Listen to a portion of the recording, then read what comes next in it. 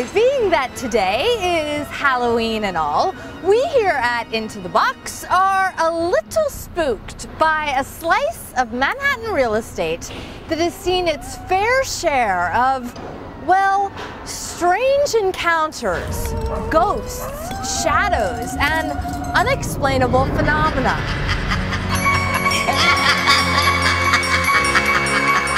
I'm now standing outside of Confucius Plaza. It's located on Bowery and Canal, and it's the tallest building in Chinatown with 762 apartments inside. The building is notorious for having a history of suicides and is the subject of countless haunting rumors.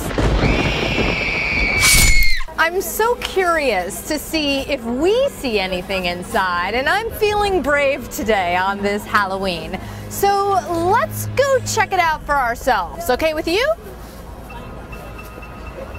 All right, well, sorry, we're going in.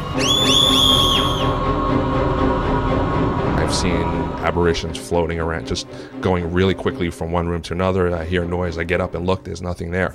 Dali Wu has been living in Confucius Plaza for 19 years and has had his fair share of odd encounters. I could put something down by my computer and I have a really good memory. And I'll get up, I'll come back, it's gone. I'll look all over and then it'll be right by my computer, so it's kind of like freaked me out sometimes.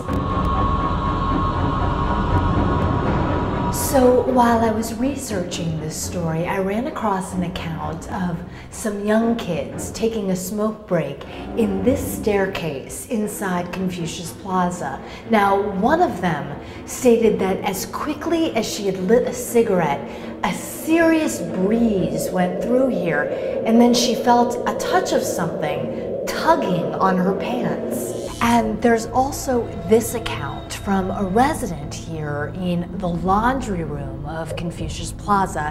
He said he was washing his clothes, no one else was in here, when a breeze went through, and then he swears hearing a child's voice taunting him.